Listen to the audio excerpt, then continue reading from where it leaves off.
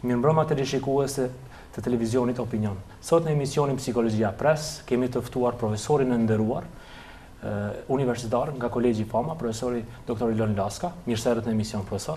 Mirë se u gjetëm. Sonte profesori do të ndaj me ne, do të trajtojmë tema të ndryshme nga lëmia e psikologjisë. Konkretisht do të flasim për aftësitë dhe shkallësitë e studentëve gjatë rrugtimit të tyre studimor. Andaj dhe profesor, sot me ne do të trajtojmë tema të rëndësishme që kanë të bëjnë në lëminë e psikologjisë. Profesori nderuar, duke parë arsyet edhe rrethanat aktuale në universitete, shumë studentë kanë prirje dhe aftësi të ndryshme në lëminë e psikologjisë dhe i shfaqin kuriozitetet e tyre për gjatë rrugtimit të tyre studimor. Andaj dhe si pyetje për fillim kam, ju si i shihni proceset dhe metodikat e studimeve gjatë nxënjes? A janë të ndryshme ato? Fillimisht faleminderit për ftesën. Ndjehemi nderuar që në këtë emision jam në televizionin Opinion.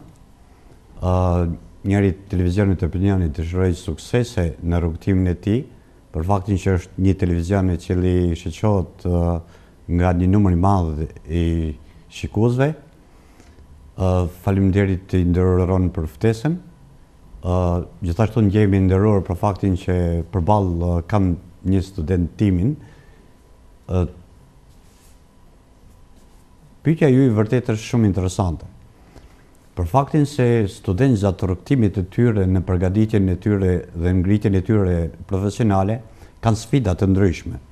Por në fakt, në pyetjen që më bëni, unë them që vërtet universitetet a janë të gatshme, a japin atë që vërtet duhet thënë, a respektohen aftësitë, nevojat dhe kërkesat e studentëve, plan programet a janë në raport pikërisht me këtë, dhe ndoshta nga këtu do të fillojmë edhe bisedën për faktin që student vinë në një universitet për të përgatitur në aspektin profesional, por që shtot pyetja, sa na vërtet japim për student? A ju përshtatem aftësive, nevojave dhe kërkesave të tyre?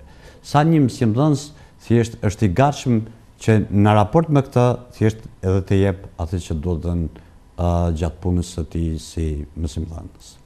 Po, profesori nderuar, në radhë të parë, ju ndoshta përgjatë ciklit ligjërues në Universitetin e Kolegjit Fama, studentët tuaj, prirjet e tyre i shfaqin përmes lëmive të ndryshme shkencore në psikologji, apo kryesisht ju adreson temave përkatëse të ligjërimit? A kanë edhe ata informacione tjera zgjeruese në këtë këndvështrim?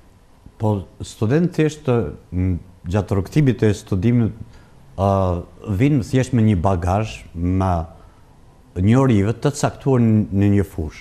Ka fakti se pjesa më e madhe studentëve të cilët vinë në psikologji thjesht gjatë përgatitjes së tyre në nivelin e arsimit të mesëm, ndoshta kanë pasur një lëndë në fushën e psikologjisë dhe ja që njohuritë e tyre nuk janë as të thelluar nga fakti që vetë plan programet mësimore në nivelin e arsimit të mesëm janë të tilla që nuk ja japin thjesht mundësinë një studentit të këtë njohuri të mjaftueshme. Zgjedhja e profesionit është shumë interesante. Dikush ndoshta i ka ndruar gjithë jetën që të jetë psikolog, por ja që disa në momentet të fundit ndoshta i ka zgjedhur fushën e psikologjisë. Orientimi në profesion është shumë i rëndësishëm. Ndoshta këtu është edhe esenca e kësaj, për faktin disa kanë ndruar gjithmonë që të bëhen psikolog. Tek disa studentë ka ndikuar thjesht familja, ka ndikuar rrethi social, ka ndikuar shoqëria dhe pikërisht ndoshta orientimi i tyre nganjëherë nuk është i përzgjedhur për një kohë të gjatë. Mirë po, ndoshta dikush aty për aty i ka lindë ideja nga fakti se qoftë përmes emisioneve të ndryshme, qoftë gjatë shkollimit thjesht ka dëgjuar se sa është e rëndësishme fusha e psikologjisë, sa është e rëndësishme të jesh psikolog, dhe kjo thjesht e ka shtyrë që të vjen dhe të studion në fushën e psikologjisë. Shtot pyetja, një mësimdhënës i cili thjesht gjatë ligjërimit të tij, a ka parasysh këtë fakt? A ka parasysh se një student ka ardhur të fiton njohuri dhe dituri dhe shkallësi në një fushë të caktuar? Unë zakonisht gjithmonë e diskutoj sidomos edhe me studentë. A duhet jemi ne, mësimdhënës të cilët duhet t'ju përshtatim studentët, apo studentët na përshtaten ne? Në fakt ne jemi në shërbim të studentëve. Në fakt ne duhet të kuptojmë një gjë. Secilin student e ka një stil të veçantë të nxënit. dikush ka dëshirë që të dëgjoj, dikush ka dëshirë që të bëj praktikisht, apo të njëjtën kohë të bën të dy veprimet.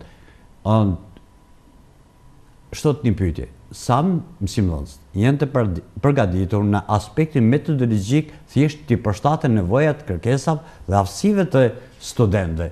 Ndoshta është shumë vërtet që është investuar shumë pikërisht në arsimin parauniversitar, është investuar shumë edhe në arsimin e lartë, mirë po asnjëherë nuk duhet jemi të kënaqur.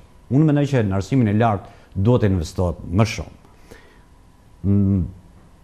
Kërkohet thjesht ngritja e një mësimdhënësi universitar që nivelin e tij, bagazhin e tij profesional ta ngrit përmes forma të ndryshme. Ta zgjerojë më shumë. Ta zgjerojë më shumë.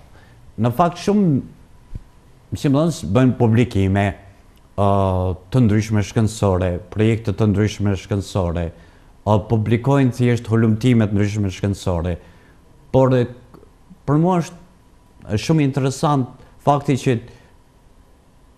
në të ardhmen duhet të insistohet se niveli një mësimdhënësit të përcaktohet jo vetëm nga publikime shkencore, sepse e di që është shumë rëndësishme që një mësimdhënës të ketë publikime të ndryshme shkencore, por që është lënë anësh një aspekt tjetër që mendoj që duhet universitetet të mendojnë në të ardhmen. Cili aspekt, profesor? Aspekti thjesht metodologjik, përgatitja e mësimdhënësve në aspektin metodologjik, për faktin që ne duhet jemi në shërbim të studentëve. Ne duhet bëjmë më shumë për studentë. Nga përvoja ime thjesht si profesor universitar, kam pasur që shpeshherë studentët janë në shërbim tonë.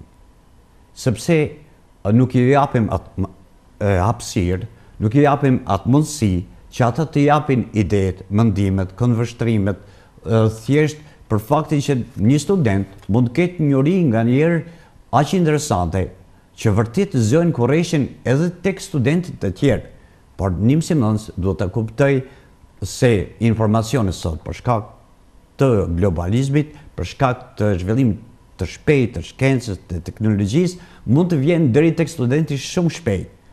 Dhe këtu mësimdhënësit duhet të kenë parasysh të një gjë të tillë. Bukur. Profesori nderuam, a ka pas raste gjatë përvojës tuaj si ligjërues në universitete private dhe publike që një student ndoshta me shkallësi maksimale me prirje të jashtëzakonshme të inteligjencës të jetë inferior karshi profesorëve dhe mos jetë i gatshëm të shfaqë ato aftësi? Është shumë e vërtetë. Ka pasur raste të shumta, por shtot një pyetje. Nga një student nuk ka besim në vete ta thotë atë që e di. Nga një student thjesht nuk mund ta shprehë atë që di. Do të kërkuar problemin do të kërkuar më thellë. Madje unë në lëndë që legjëroj që kanë bënë thjesht me psikologjinë e edukimit, fajin do të kërkuar dikun tjetër. Unë them që nga mosha parashkollore. Sa një nxënës gjatë moshës kur ka qenë nxënës, ju ka dhënë atij mundësia me dhënë idetë, mendimet, këndvështrimet e tij, sa vërtet ka pas prekraje qofte nga familja të shpreh mendimin e vet, lirshëm, pa frikë. Sa mësimdhënësi ka dhënë hapësirë thjesht që idetë dhe mendimet e tij jo vetëm të shfaqen, por edhe të respektohen. Ktu është problemi. Nga përvoja kam kuptuar se shumë mësimdhënës thjesht nuk ju kanë dhënë hapësirë të mjaftueshme nxënësve që të japin idetë dhe mendimet dhe këndvështrimet. Si pasojë e kësaj, kjo reflektohet sot edhe në universitete. Studenti shpeshherë jo vetëm që nuk ka mundësi thjesht të jep një ide, një mendim që do të jetë shumë i vlefshëm, por për faktin që thjesht nguron, nuk ka besim në vete, ka frikë në vete ta thotë atë që e din. Madje shpeshherë i pyes. Ki pas ide thjesht të japish një përgjigje, thotë po profesor, por ja që nguroj. Edhe thjesht i kërkoj arsyen. Nga gjithë ky ngurim, pse nxënësi nuk ka besim vete? Pse s'ka guxim ta thotë idenë dhe mendimin e tij? Gjenesa është pikërisht tek shkolla fillore, është tek shkolla mesme, se mësimdhënësit nuk i japin shumë hapësi, nuk respektojnë idetë dhe mendimet e nxënësve dhe si rezultat i kësaj shfaqet edhe në universitet. Pastaj pasojnë edhe çrregullimet e ndryshme të personalitetit, studentët ndoshta edhe kufizohen në radhë të parë, edhe të cungohen edhe më shumë këtë drejtim, me siguri po. Është shumë e vërtet për faktin që është shumë interesant. Klasët është vendi më i ngrohtë, ku studenti, ku nxënësi duhet të ndjehet në një vend ku do të mëson ditëri, njohuri, shkallësi, do të përgatitet për jetën. Klasët duhet të jetë një vend i cili, jo këtë të thëmë, do të jetë tempull i shenjtë, për faktin që aty një student jo vetëm që do të fiton njohuri, do të fiton shkallësi, përvoja të ndryshme, por do të përgatitet për jetë, do të përgatitet profesionin e ardhshëm në jetën e tij, do të jetë pjesë e shoqërisë dhe pikërisht këtu duhet të mendojmë edhe ne si mësimdhënës që atyre të japim më shumë hapësirë, që ata të shprehin lirshëm ide dhe mendime dhe konvertimet e tyre, se nganjëherë thëmë jo kot. Edhe pse Freud i konsiderohet babai i psikologjisë, thëmë që ideja juaj, mendimi juaj, konvertimi juaj, për mua është më i vlefshëm ndoshta se sa vetë Freudi, për faktin që është e jotja, është ide e jotja, është bërimi i yti. Dhe këtu duhet thjesht që ne të insistojmë se studentin ta bëjmë më shumë kërkues, më shumë volumtues, t'i japim hapësirë, sepse vërtet studentët të sotme janë shumë të përgatitur. Madje nëse vërtet ja krijojmë një terren të përshtatshëm, do të kuptojnë se ata kanë ide shumë interesante, madje idetë e tyre nganjëherë janë shumë të përkryera, duke pas parasysh nivelin e tyre, duke pas parasysh moshën e tyre, duke pas parasysh përvojën e tyre, por do t'ju krijojmë hapësirë. Pastaj ata do të jenë të gatshëm edhe të idetë e tyre t'i ekspozojnë përmes faktorëve empirik, eksperimenteve të ndryshme dhe do të ndihen më shumë shkencëtar në këtë drejtim. Sigurisht profesor i nderuar, unë kisha një pyetje tjetër në radhë të parë. Në Universitetin Fama ku ligjeroni ju, studentët tuaj në psikologji, në çfarë temash kryesisht kapën për nga kurreshtja e tyre? Ka pas besoj raste, ndoshta. Po, është shumë e vërtetë. Meqense secila landi ka specifikat e vet. Secila fushë, edhe psikologjia i ka, edhe dihet se psikologjia është shkencë mbi jetën. Pastaj ato që takojnë në jetën e tyre kanë mi taku pikërisht në lëndë e psikologjisë. Ata janë shumë kurreshtar, të dinë cilët janë faktorë qoftë jashtë apo të brendshëm që ndikojnë në një aspekt. Janë kurreshtar shumë të pyesin, janë të interesuar shumë të i thellojnë njohuritë e tyre, sidomos në fushën e psikologjisë, por sa jemi të gatshëm ne të dëgjojmë, sa jemi të gatshëm ne si mësimdhënës thjesht të japim atë që vërtet ata kanë nevojë, duke i përshtatur atë që thash më herët, nevojat të tyre, interesimeve, kërkesat të tyre. Në fakt ne do t'i bëjmë student ulëmtues. Do t'i bëjmë kërkues. Mirë po, është shumë interesant mënyra se si qaset mësimdhënësi. Student do t'i japim mundësi jo vetëm të japin idetë të tyre, mendimet të tyre, por thjesht duhet të përdorë edhe format ndryshme të mësimdhënies, qoftë ato individuale, qoftë ato në grupe, qoftë ato në çifte, sepse kështu ato do t'i pasurojnë edhe njohuritë të tyre, do shkëmbejnë ide, mendime, konvertime bashkë dhe thjesht do të nxjerrin atë që është më mira. Bukur shumë. Profesor i nderuar, a mendoni që faktori familjar në rrethana të ndryshme ose të caktuara mund të ndikojnë në aftësitë apo shkallësitë e ndonjë studenti? Patjetër se familja është faktor shumë i rëndësishëm. Rrethi si kusht rrit thjesht një student është faktor më rëndësi për faktin se sa, unë them në radhë të parë se sa ka pas dashuri, ngrohtësi, respekt me familjes. Sa vërtet familja i ka dhënë atij hapësirë thjesht të jep idetë, mendimet, konvertimet. Pastaj kjo bartet edhe në shkollën fillore, në nivelin e arsimit fillor. Për faktin sa mësimdhënësi ka qenë i gatshëm thjesht se të pranoj idetë dhe mendimin e një nxënësi.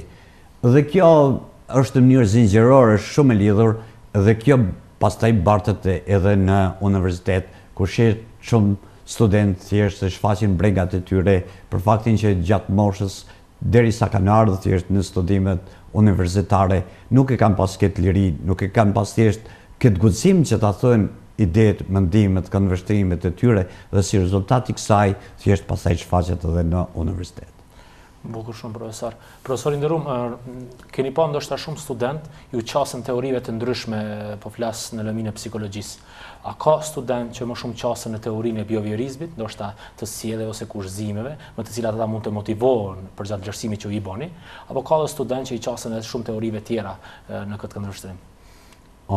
Padyshim se edhe teoria e biovjerizmit është një ndër teoritë më të njohura që sot thjesht aplikohet shumë, ka ndikim edhe edukimi, ka ndikim edhe arsimi.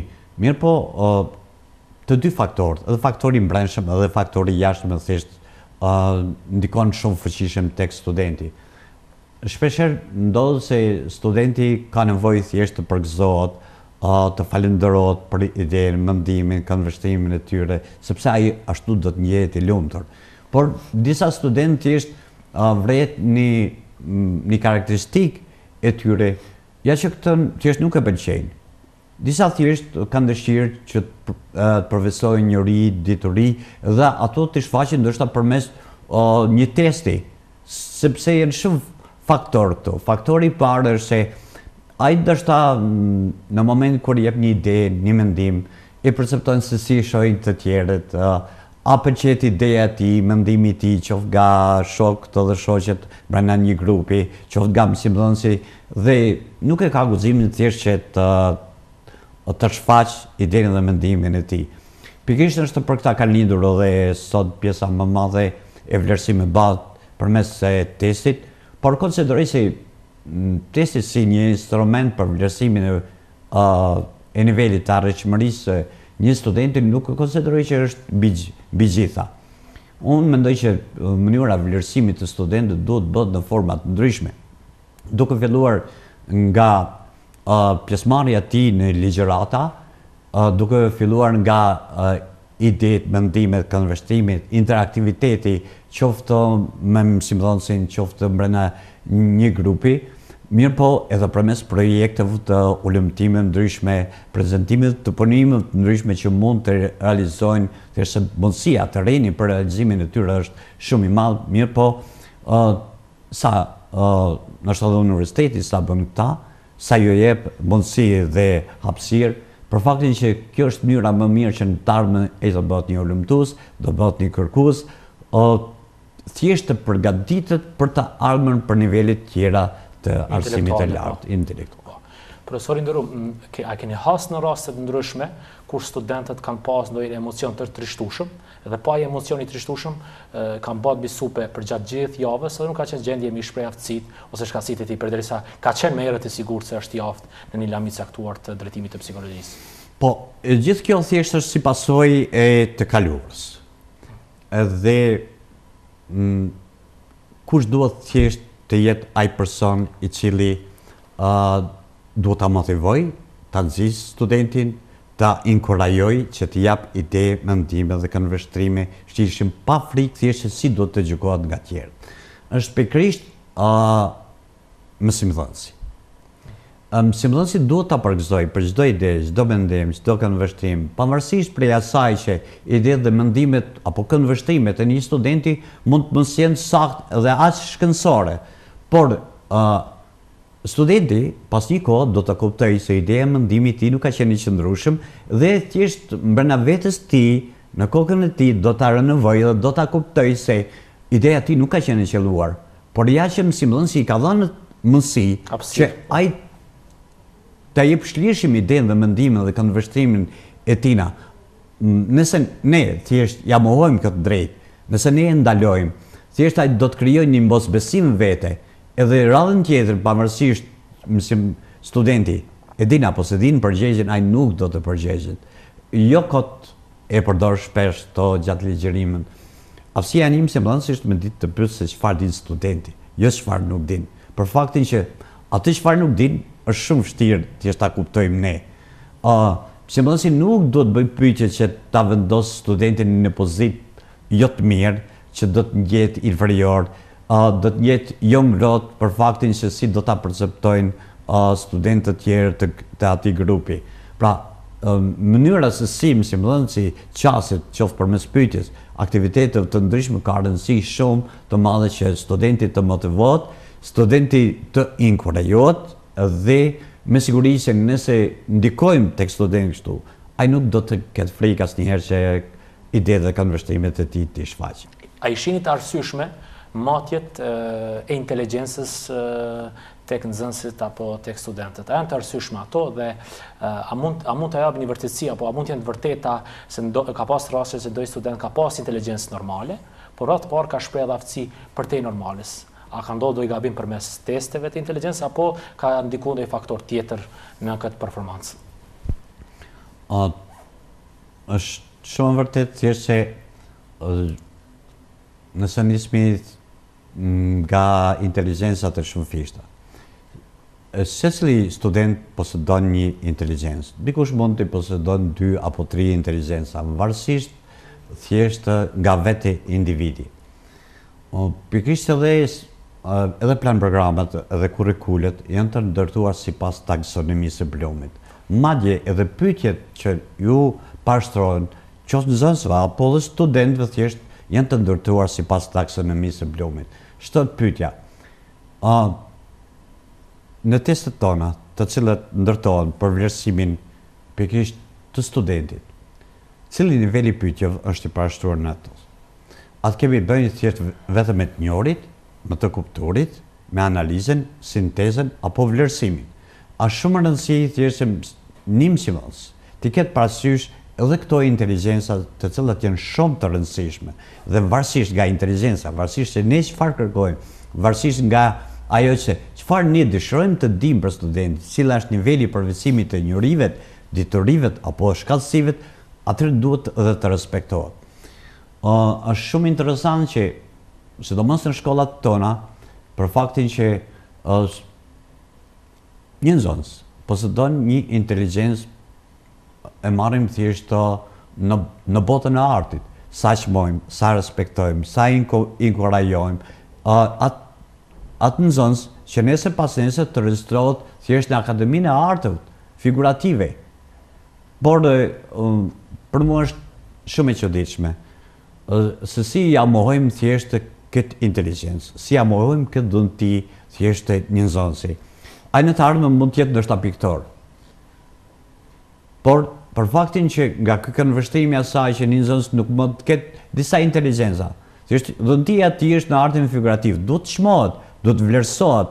Madje të vlerësimet është shumë interesant se për faktin ndoshta një nxënës i tillë nuk ka aftësi në gjuhë shqipe, nuk ka aftësi në matematikë, por jashtë dhuntia e tij, këtë kapaciteti i tij, inteligjenca e tij pikërisht është në botën e artit. Edhe kështu hezitojnë thjesht ta inkurajojnë, ta motivojnë, edhe nesër pas nesër ndoshta një person i tillë mund të jetë një artist shumë i njohur, jo vetëm thjesht në vendin tonë, por mund të jetë i njohur në gjithë botën, por për faktin se vlerësimi bëhet me notë reale, jo objektive, nga fakti që mësimdhënësi percepton se si do ta shohin të tjerët, nga fakti që ai mund ta ketë 5 në artin figurativ, por jo që në gjuhë shqipe mund ta ketë thjesht notën 2. Por duhet çmohet, vlerësohet pikërisht sepse inteligjenca e tij takon thjesht botës së artit, në këtë rast të artit figurativ. Pra, nëse këtu është edhe gjeneza thjesht edhe e gjitha këtyre problemeve, gjitha këtyre shqetësimeve, pastaj të cilat shfaqen edhe në universitetet tona. Në përvojën tuaj si mësimdhënës edhe si ligjërues, në universitete private dhe publike, a keni hasë tek studentët që kanë posedu apo kanë pas potencialit të inteligjencave të shumëfishta, mendoj? Patjetër që takojmë studentë të tillë.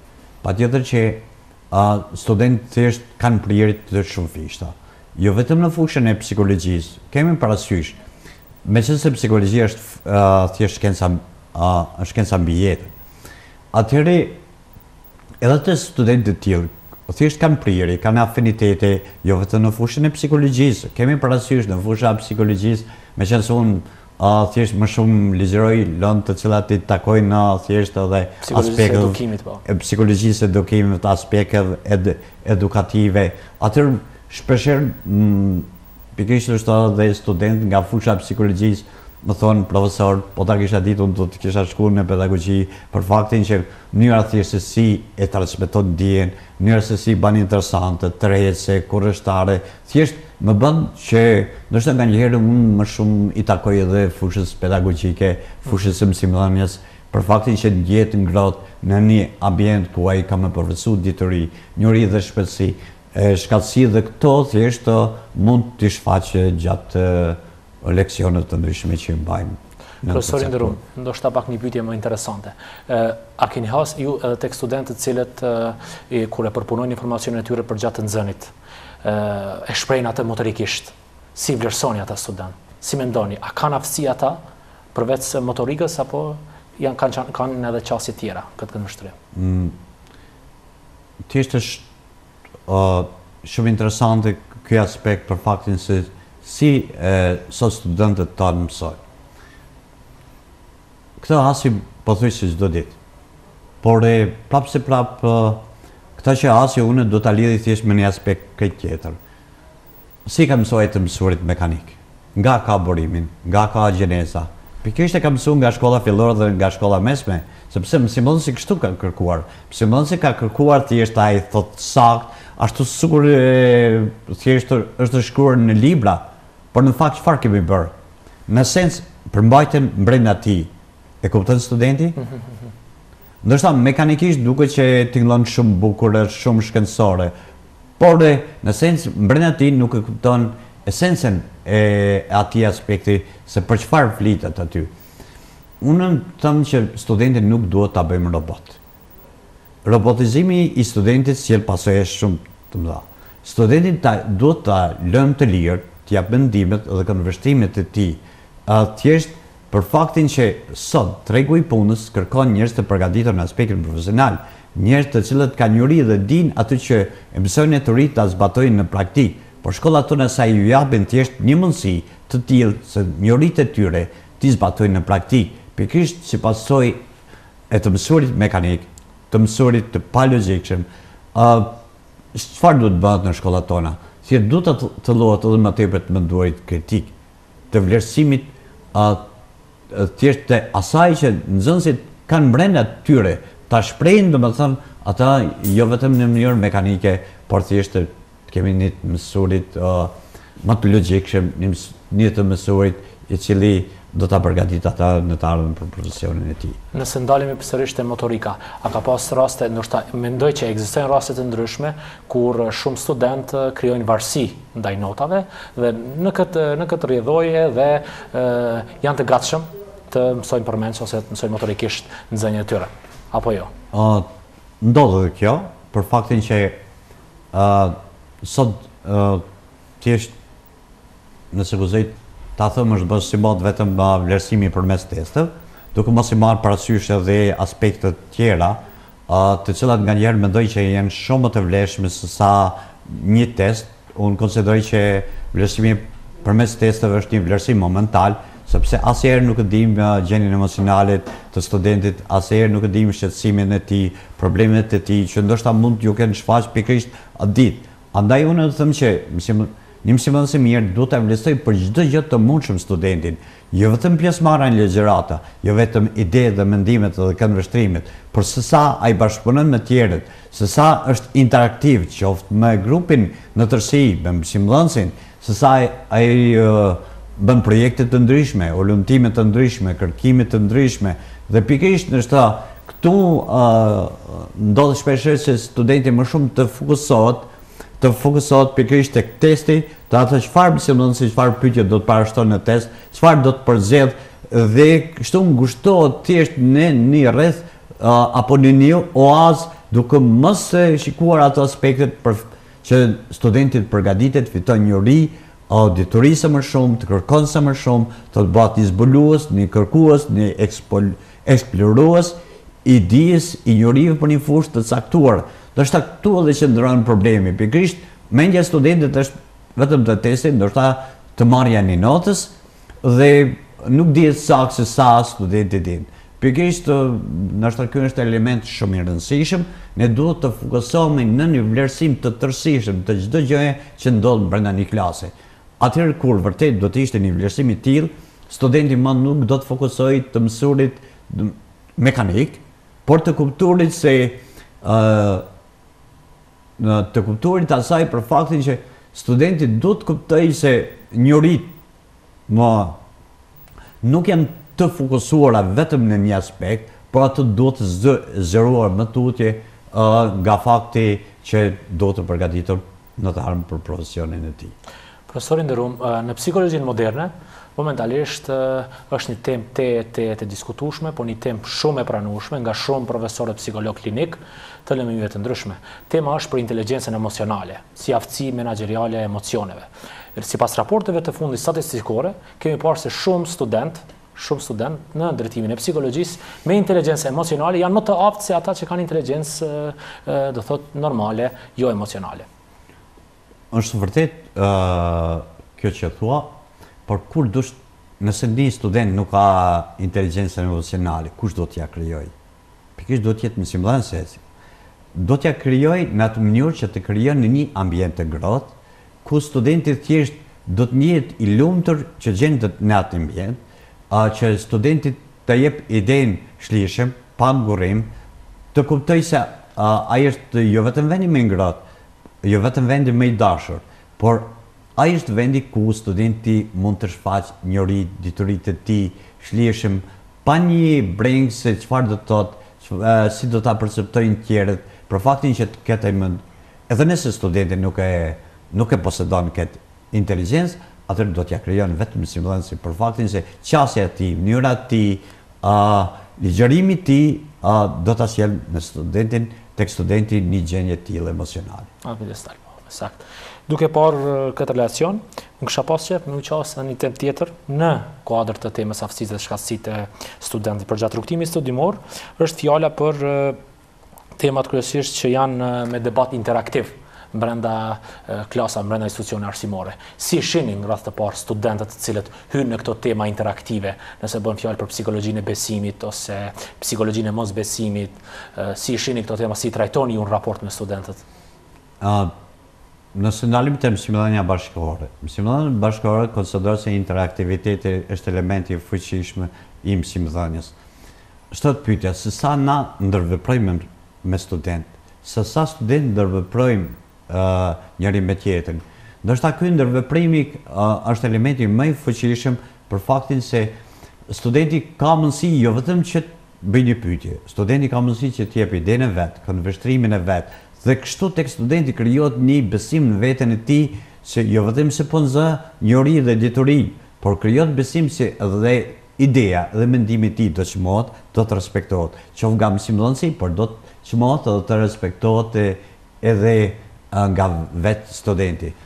Madje konsideroj që është një ndër elementet më të fuqishëm, sepse ai edhe në të ardhmen do të përgatitet në fushën e tij profesionale, do të mësohet që të ndërvepron me të tjerët, do të mësohet të respekton të tjerët, do të mësohet që idetë duhet të shmohen, të respektohen edhe nga të tjerët, dhe aty ku ka shumë ide, shumë konverstrime, shumë mendime, diçka do të delë shumë më fort, shumë e qëndrueshëm edhe në aspektin shkencor. Pra, këtë duhet t'ja krijojmë studentët që interaktiviteti apo ndërveprimi, qoftë me mësimdhënësin, por edhe brenda atij grupi të jetë sa më i shprehur, sepse kështu ai do të përgatitet edhe për jetë.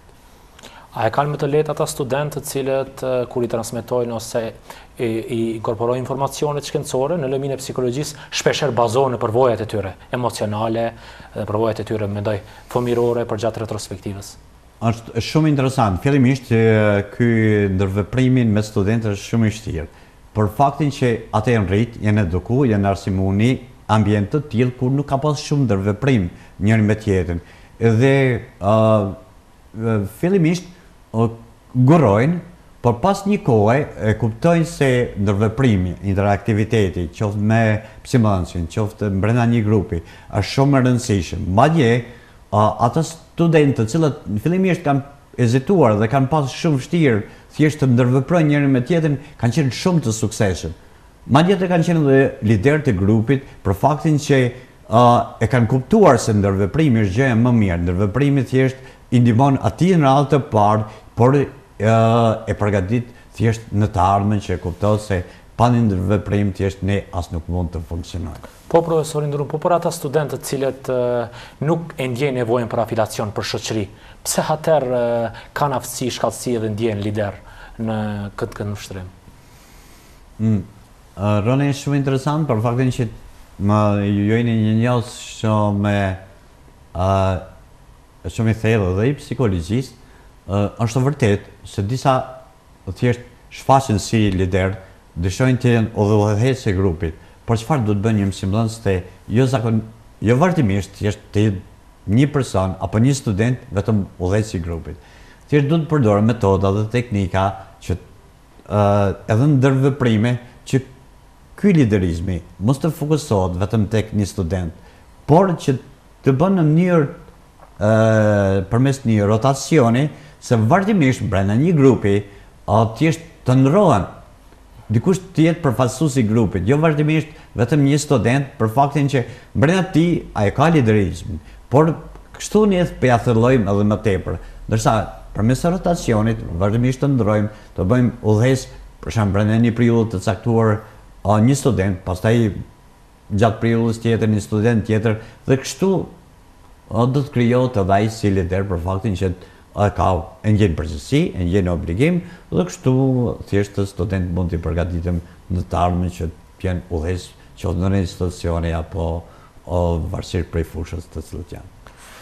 Profesor i nderuar, në një prej pyetjeve interesante që kam hasë të studentët, po e parashtroj pra juve, disa studentë thonë se a janë të rëndësishme dhe është e vërtetë që hipotezat gjithmonë janë para teknologjisë në aftësitë e tyre, tek studentët. Do thotë, shumë studentë shprehin hipoteza, por teknologjia për momentin nuk është e gatshme t'i vërtetoj empirikisht ato. A jeni ju i drejtë në këtë mendim apo keni mendim tjetër në këtë trajtesë? Atëherë do të fokusohena prapë tek ju. E di që ju thjesht idetë, këndvështrimet e ju janë në fushën e psikologjisë, vërtet janë shumë interesante, janë shumë të rrezë, por ja që thjesht ndoshta nganjëherë bin ndesh me disa teori që janë shumë të njohura. A duhet ja krijojmë studentit një mësi të tillë? A duhet të përkrahojmë studentin thjesht i cili ka një afinitet të caktuar në një fushë? Unë më di që duhet të përkrahojmë, duhet të inkurajojmë, sepse ndoshta pikërisht nga i student do të lindim apo do të krijojmë një shkencëtar të ri. Unë ndjem shumë i lumtur për faktin që shumë student thjesht jo vetëm që tregojnë një interesim gjatë studimit, jo vetëm që janë shumë të përkushtuar, por idetë e tyre nganjëherë janë shumë interesante.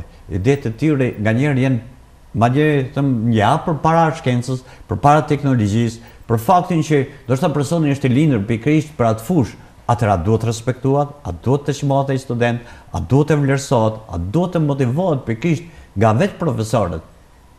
Thjesht t'i krijojmë një terren, t'i japim një hapësirë, një mundësi se ai të shfaq ato inteligjencën e tij, atë genialitetin e tij, sepse kemi studentë të tillë mjaft, kemi studentë të cilët vërtet janë shumë të përkushtuar me studime, por kemi vërtet studentë të cilët ndoshta pikërisht janë lindur për atë fushë të caktuar. Atëherë ne do t'ju krijojmë një terren të përshtatshëm që të shfaqin aftësitë e tyre, jo thjesht t'ja mbytim idetë, mendimet, këndvështrimet që nganjëherë duken që janë shumë të çuditshëm, por që konsideroj që janë shumë të vlefshëm.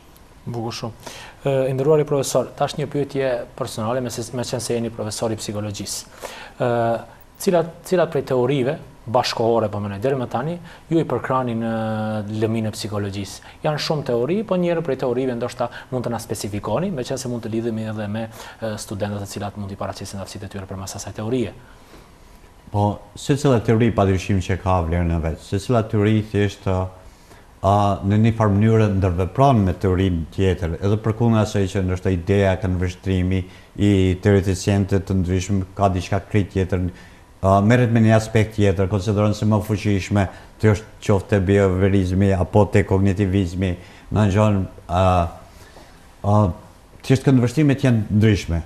Por unë mendoj se teoria kognitiviste, sidomos në fushën e edukimit, ka ndikim shumë të fuqishëm, atë duhet të çmohet, duhet të vlerësohet, sepse duhet të kemi parasysh secili njeri, secili individ posedon aftësi, njohuri, shkallësi, nevoja, kërkesa të ndryshme. Atëherë ne duhet jemi ata të cilët duhet jemi në shërbim të këtyre aspekteve. Kështu thjesht do të ngritet edhe niveli edhe cilësisë, edhe mësimdhënies, por edhe i të nxënit të studentëve. Mirë, atë profesor i nderuar. Dhe së fundi, vazhdojmë me pyetjen e fundit, besoj që mjaft interesante. A mund të na tregoni një ngjarje mjaft ndoshta emocionale në lidhje në raport me ju dhe me raport me studentët në këndvështrimin e aftësive dhe shkallësive të studentëve në rrugtimin e tyre studimor? Po, se si mësimon s'ka në thjesht një përvojë gjatë punës të ti. Përvojët janë ndryshme, por ja që në këtë rast do të ndaj një përvojë shumë interesante. Mënyra vlerësimit thjesht nga ana ime bëhet në forma të ndryshme. Edhe njëra ndër format e vlerësimit është dhe eseja. Një student nga një qendër, domethënë ku studojnë në kolegjin Fama, për një moment më kërkoi nga unë që t'ja pranoj një esej të cilën do ta shkruante pikërisht në lëndën e psikologjisë së edukimit. Unë ta profesor të lutem a ka mundësi që unë ta shkruaj një esej, ta dërgoj dhe ju të ma vlerësoni. Unë e pranova me kënaqësi më të madhe. Edhe pse thjesht në kolokviumin që kishim të dytë nuk ishte eseja pjesë e atij kolokviumi, atij testi, por unë e pranova. Nga fakti që ishte dëshira e studentës, edhe pranova me kënaqësi më të madhe. Ditën e kolokviumit, kërkova pikërisht nga studentja që ma jep thjesht esenë të cilën e kishte shkruar më herët. Më falë profesor, po ja që unë nuk të kam thënë. Edhe për një moment u shtanga. Thash mirë, kërkoj falje atyre pasë më gabuan, por kam menduar që para një jave thjesht më ka thënë që do ta jep një esej dhe kam dëshirë që të ma vlerëson. Thjesht mbeta shumë e befasuar. Në mbrëmje, në emailin tim e pash një shkrim. Dhe ishte pikërisht ajo studentja e cila thjesht kishte frikë që të tjerët, studentët të tjerë ta dëgjojnë se ajo kishte kërkuar ta shkruajë një esej. Eseja ishte aq e gjatë, ishte aq interesante, aq mbresëlënse, saqë thjesht mbeta pa koment. Nga fakti se atë njësha vetëm një studente e cila kishte një notë mesatare jo më të lartë se 6. Dhe kisha përshtypje se ajo studente do të ketë problem madje dhe në drejtshkrim, por ja që më befasoi. Mënyra qasja se kishte shkruar ai ishte shumë interesante, por ja çfarë kishte shkruar në të.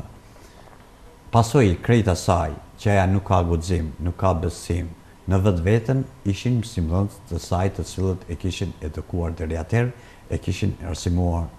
Sepse gjatë rrugtimit të saj kishte asur në mësimdhënës të tillë, të cilët asnjëherë nuk ja kishte dhënë mundësinë të shfaqte idenë, mendimin, këndvështrimin e saj. Madje shpeshherë thjesht ishte jo vetëm që ishte mohuar e drejta që të shprehte idenë dhe mendimet dhe këndvështrimet e saj, por ishte edhe i injoruar. Dhe nga aty kuptova se sa është të rëndësishme thjesht të dimë, të çmojmë, të vlerësojmë idenë, mendimin, këndvështrimin e studentit. Këtë kam gjithmonë parasysh. Studenti do të çmohet edhe vlerësohet, jo vetëm se i student, por do të çmohet ideja, mendimi, këndvështrimi i studentit, vërtet nëse dëshirojmë të kemi një cilësi në arsim, vërtet nëse dëshirojmë të kemi student të përgatitur në aspektin profesional. Profesor i dashur dhe nderuar, ju falenderoj jashtëmase që ishit mysafir sonte me ne në emisionin Psikologjia Press. Faleminderit e ju të shikues të televizionit e Pimon për vëmendje, miru takofshin në emisionin e radhës Psikologjia Press. Mirëmbëjtje. Faleminderit.